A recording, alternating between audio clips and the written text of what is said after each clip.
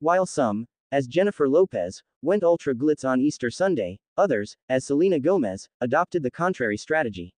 Yesterday, Gomez went to a church service in a pretty Reformation sundress that was not only appropriate for the holiday at hand but also surprising affordable at $245.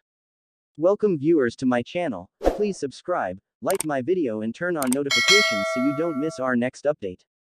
Naturally, Gomez frequently advocates for budget-friendly contemporary labels. She gave her floral dress a transitional feel by pairing it with a warm Free People cardigan, which she has been donning on multiple occasions recently. Moreover, she skirted the shoes for Jaguar shoes and socks, a blend she likewise put her imprint on when she as of late planned her most memorable joint effort for the brand, which included comparable white kicks and going with frill.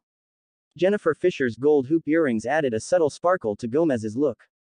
In case we needed another reminder of how strong Selena Gomez and The Weeknd's romance is, here it is. Together, they intend to celebrate Easter Sunday.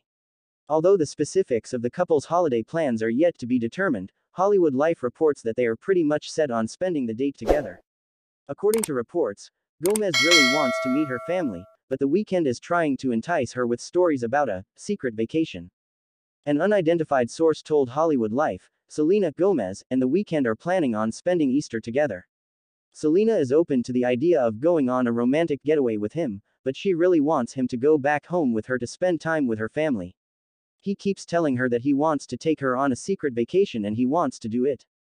During their numerous recent international dates, the couple has been photographed by paparazzi. Their dates have included low-key events like game days at Dave & Buster's and an excursion to the aquarium, perhaps Drake, who previously took Rihanna there. However, given the star power and assets the two offer, they've additionally gone a little overboard on different dates, similar to when they were seen clasping hands in Florence, Italy, while taking in a portion of the city's lovely craftsmanship. If The Weeknd does take Gomez on a secret vacation, it probably won't be kept a secret for long.